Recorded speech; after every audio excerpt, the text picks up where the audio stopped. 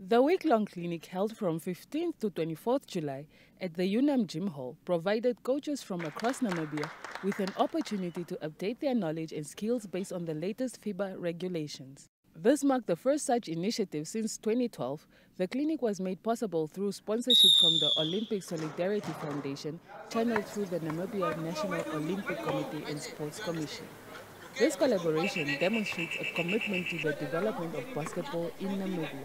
Namibia Basketball Federation President Nigel Mubita expressed his appreciation to all participants. To the participants, please give yourselves a round of applause for them. Secondly, to the instructors, all the way from America, Coach Lazar, thanks for coming through and helping our participants. To our personal cousin from South Africa, Cape Town, Coach Daniels, thank you very much. The good part is Coach Lazar is also from Angola at the same time. So these two are related to us now, and we hope as a federation we can bring them back and create a strong relationship and get better and better.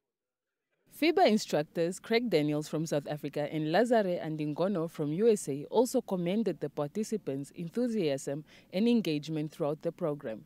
We are always available, whatever you guys may need to share, experiences, because this is just, sharing experience, because we learn every single day.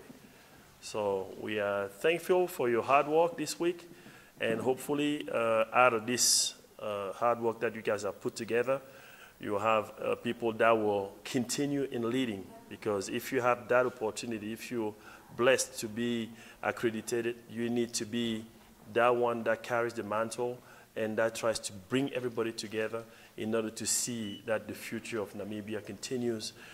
Your conversation moving from here on out should be about the we. What are we doing, or how are we moving this forward? Right? And with the greatest respect to the chairperson and the secretary general over here, you shouldn't be waiting for the federation to do it for you. Whatever needs to happen, you guys need to take the lead and you need to make it happen. That's the only way Namibia basketball is going to get better, is that you take the experience that you have, you keep on working together, but you share it with the other coaches around. Coaches echoed the sentiment, highlighting the value of the training. Our two instructors, Coach Craig and Coach Lazar. I'd like to thank the NBF for organizing this. On behalf of the two foreign coaches, we'd like to also mention that this is one of the signs that shows that Namibia has always been all accommodating. This would usually be something that's open to only nationals, but we'd like to say thank you to everybody who has given us the opportunity to be here. We've learned a lot.